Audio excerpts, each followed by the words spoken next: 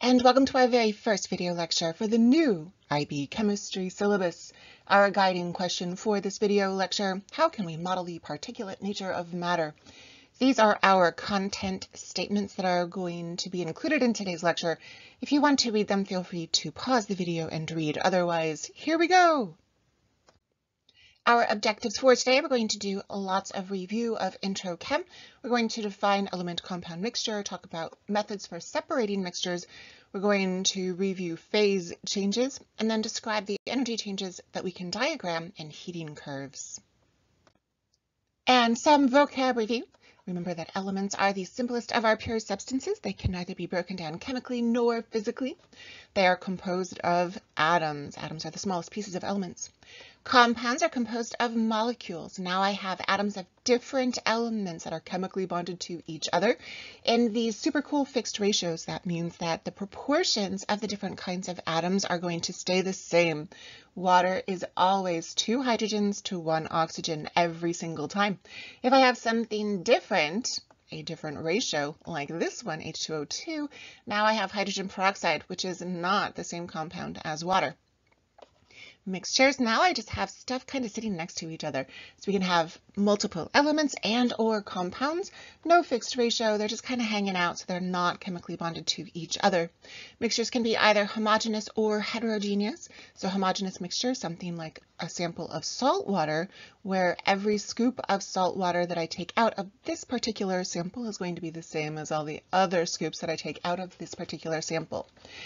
Heterogeneous mixtures do not have a uniform composition. We're talking about something like chicken noodle soup, where I could have all kinds of things. I could have a scoop that has some noodles. I could have a scoop that has some chicken, perhaps some celery or carrots, depending on what you put in your chicken noodle soup. So very different scoops coming out of this heterogeneous mixture. Here's a fun thing. Did you know that elements and compounds can also be homogeneous or heterogeneous? Think about ice water. If I've got ice water, it's all a compound. It's all H2O. But it is not homogeneous because I've got some solid chunks and I've got some liquid pieces. Not the same, not uniform throughout. Crazy, right? And our solutions are all homogeneous mixtures. All solutions are homogeneous mixtures. And what's pretty cool about solutions is that they have a solute and a solvent. The solvent is the thing that does the dissolving in that solution. And then the solute is the thing that is dissolved in the solvent. If we're talking about salt water, of course, our salt is going to be the solute and water is going to be the solvent. Water is such a common solvent that we actually have a state symbol for it. So if I'm talking about sodium chloride, which is common table salt, this is the chemical formula for sodium chloride. If I put AQ in parentheses after salt, this is telling all of the world that our salt is dissolved in water. This stands for aqueous solution of sodium chloride. So salt dissolved in water is NaClAQ, that state symbol for aqueous. Kind of cool, another solution that's really common in the world is the air that we breathe. And the solvent is actually nitrogen gas. Nitrogen gas is the most abundant of the gases in the air that we breathe here on Earth. The solutes are all the other gases that are dissolved in that nitrogen, so oxygen and carbon dioxide. Probably some really bad stuff like probably some ozone, maybe some carbon monoxide, some nitrogen dioxide. Hopefully not too much of these guys where we're breathing. But those oxygen, carbon dioxide, super common. But the most abundant of the gases that we breathe is nitrogen. It just goes in our lungs and right back out. One of the things that we like to do in chemistry is to separate our mixtures, to isolate or purify those different substances. How we choose our technique is we think about the properties of the components of our mixture. If I have something that has different solubilities, for example, I went to the beach and I scooped up some salty sand and I wanted to separate the salt from the sand, I would use their solubility differences to do that. I could add some water that would cause the salt to dissolve The sand would not, because they have different solubilities.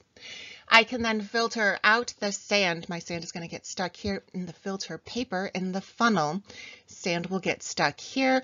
The salt water will pass through the filter paper, is going to be here in the filtrate. I can then allow the water to evaporate away from the salts, and I will have the recrystallization of my salt, and then I would have salt and I would have sand. We can also distill substances, mixtures, in order to separate their components, and distillation is based on different boiling points of our substances. I could take that same salt water and put it here in my distillation flask, heat it up. The water has a lower boiling point than does the salt, so the water will evaporate. With that increase in heat, the water vapor is going to be directed through the inner tube of the condenser. I'm going to add water, cold water from the sink, and it's going to circulate around the water vapor on the inside of my condenser, and that's going to cause, you guessed it, the water vapor to condense back to liquid, and then we can capture it here at the end of the condenser and then distill it. We could also separate solutions of different liquids using distillation. Let's say that I had, instead of salt water, maybe I had some alcohol and water. Alcohol has a lower boiling point than does water. So the alcohol would evaporate first. We would capture that vapor here in the inner tube of the condenser, cool it off in the outer tube, capture our alcohol here and at the end of the condenser. I would add a thermometer or a temperature probe to watch to see when the temperature starts to change. I could either turn it off before the water starts to evaporate, or I could move that beaker away and put in the next beaker for the next substance's boiling point. So the first thing to pop out is going to be the thing with the lowest boiling point, and then next and next and next.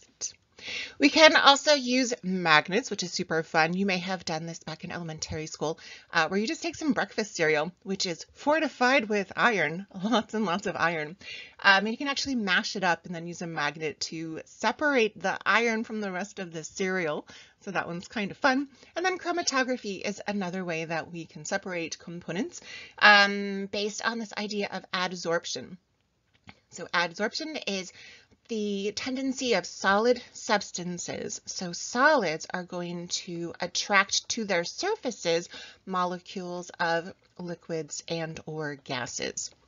And the force of attraction is going to be different, usually based on polarity. So these forces of attractions between molecules or forces of repulsion are going to lead to the separation of these components in our mixture. So here we have some chromatography tubes. So we've added our adsorption substance here. We're going to add a solvent, we're going to add our mixture, and then as the solution here passes through the tube, through the column, we're going to separate the components of the mixture. So depending on the polarity of our substances, of our solvent, we're going to have some things pass through first, later things pass through later. It's pretty cool. We're going to do this in lab. I mentioned a few slides ago the state symbol AQ, which stands for aqueous. It means that a substance is dissolved in water. We have other state symbols for the other states of matter. Solid, we use S. Liquid, we use L. Gaseous, we use G. Plasma.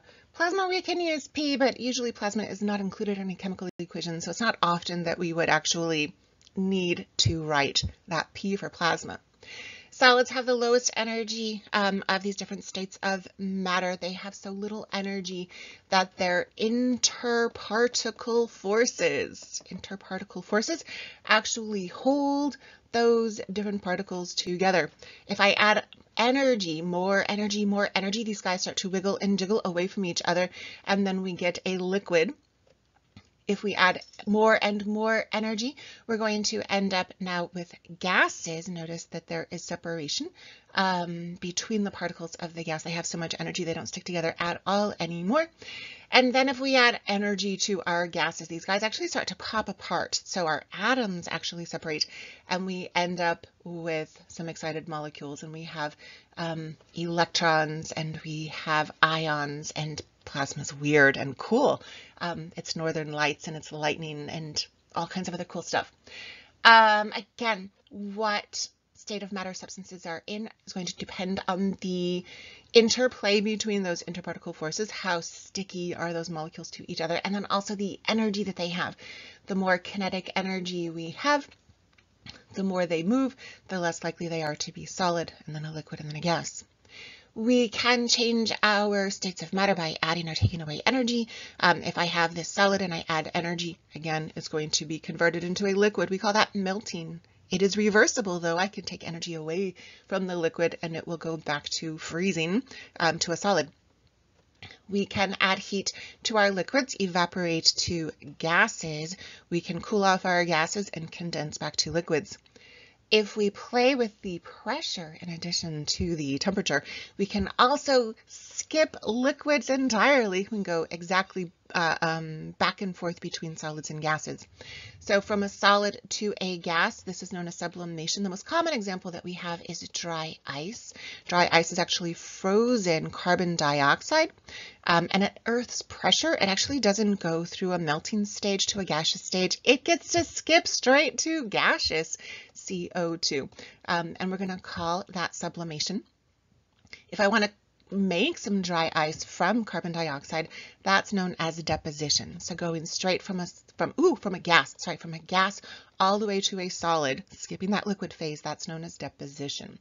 All of these are reversible, and all of them again depend on the amount of energy that is being added to a substance. We can actually diagram those phase changes with super cool heating curves.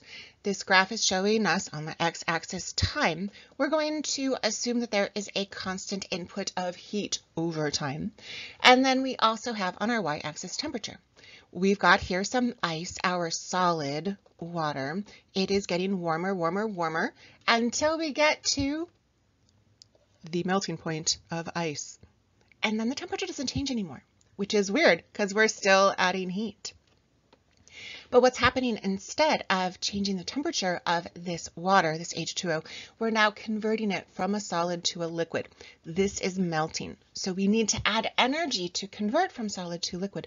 But because we're changing the potential energy, the position of those molecules of water, we don't have an increase in temperature because temperature is related to kinetic energy. Once I have all that water, all of my ice is melted. Now I have this liquid water. I've got an increase in kinetic energy as we're adding heat. And that continues until we get to, you guessed it, the boiling point of water. At this point, again, we're going to have no increase in temperature because we have instead an increase in potential energy. Kinetic energy is related to temperature. Potential energy is related to position. And so now I'm changing the position of the molecules from liquids to gases. But once I have all of my liquid, I've got some liquid and some gas, some liquid and some gas, some liquid and some gas. Once I have all gases, now I can start to again increase the kinetic energy, the temperature of my sample, because I don't have to change the position anymore because everything is now a gas. In chemistry, when we are talking about temperature, the best scale to use is actually Kelvin. This is given to us in our data booklets, section 4, unit conversions and standard conditions, but also it's not that hard to memorize this number. So maybe put into your brain somewhere that when I want to convert from Celsius to Kelvin, all I have to do is add 273. So my 0 degrees Celsius, 0 Celsius plus 273.15 is going to give us 273.15 Kelvin. There's no degree Kelvin, it's just Kelvin. We actually like to use Kelvin because absolute zero is actually 0 Kelvin. When we're talking about temperature, we're talking about average kinetic energy of the molecules in a sample. If something has zero energy, there is no energy, right? Nothing can have negative amounts of energy. So if I'm talking about something that has a temperature of negative 50 degrees Celsius, that makes sense because it's colder than the freezing point of water. But if I'm talking about temperature in terms of kinetic energy, negative 50 doesn't make any sense, because how can something have negative 50 units of energy? That doesn't make any sense. And so we have Kelvin, because there is no negative Kelvin. 0 Kelvin is literally zero energy. It is absolute zero. And so for us, Kelvin is a little better. It helps us with our calculations for sure. We talk about gas law chemistry when we get to our stoichiometry unit. Oh, friends, all Kelvin all the time. And again, how do we convert from Celsius to Kelvin? We're going to add 273.15. And just like that, my friends, we have reached the end of our very first video lecture for the new IB chemistry syllabus. We defined element compound mixture. We talked about how we can separate mixtures. It's going to depend on the properties of the components of the mixture. We talked about those phase changes, how we go from solid to liquid to gas and back. And sometimes we can skip from solid to gas or from gas to solid. We talked about the energy changes that are diagrammed in heating curves and how we can change kinetic energy and then potential energy and then kinetic energy and then potential energy and then kinetic energy again. Great work today.